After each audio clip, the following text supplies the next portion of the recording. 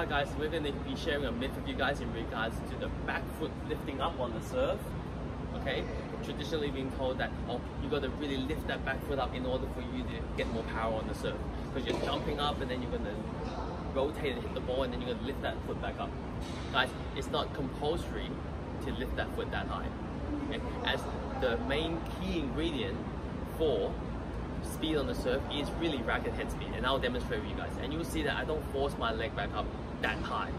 Okay, now what happens is the foot might come up from all the power that you push upwards, but the focus is going upwards and rotating up towards the ball, but not just simply lifting the back leg. Traditionally, many friends have been told to force the leg up, but really they don't get the effect because the focus is not really there. So as you guys can see in my demonstration, which is just now, which is going to be happening now, that I don't overlift the foot up, but the leg does come up, but it's through all the action that I push upwards as I rotate up towards the ball, resulting in acceleration of the racket head into the ball.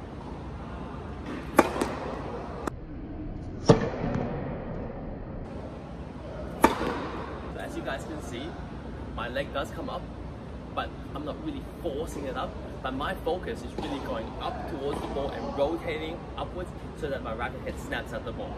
It's very important that you guys see the distinction, the difference between the two, because it's where your focus is. So if you guys can ignore the myth of lifting the foot back up huge to get that power into the ball, that's a myth, but rather to go push upwards and rotating up towards the ball strong, and the leg will eventually come up.